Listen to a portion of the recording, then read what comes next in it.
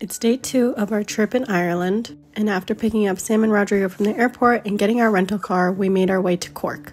But first, we stopped at a little cafe on the way to Cork, and it ended up being so good. I got the smoked salmon hash, and Adrian got the little breakfast. We tried beans on toast for the first time. Big fan. I was blind, but now I see.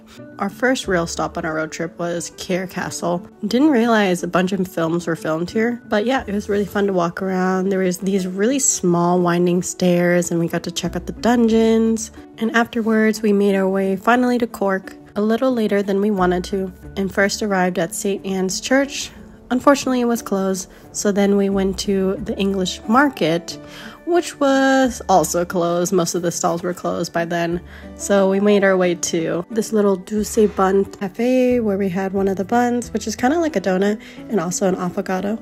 And then after that, we headed towards Cobb Pier, where we stopped at this beautiful cathedral, had a little peek inside, and stopped at this pub to grab more Guinnesses. They all tried to split the G again, and unfortunately could not do it, so they will keep trying and hopefully they'll get it this trip.